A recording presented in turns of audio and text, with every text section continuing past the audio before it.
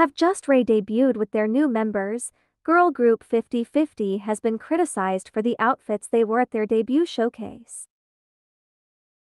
Recently, one of the girl groups under the Attract agency, namely 50/50, has just been in the spotlight of netizens after they made their debut with a new formation and released their latest song entitled SOS.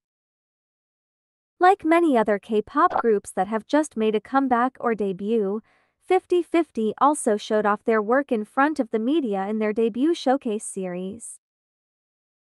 However, instead of getting praise for their debut performance, 50/50 was heavily criticized for the outfits they were wearing during the event. As you can see, while performing at their debut showcase event, the members of 50/50 were seen wearing a bright dress with various patterns and textures from each of their members. And after seeing the 50/50 girl group's outfit at the showcase, netizens were criticized their outfit and even called it the ugliest outfit that they have ever seen an idol wear.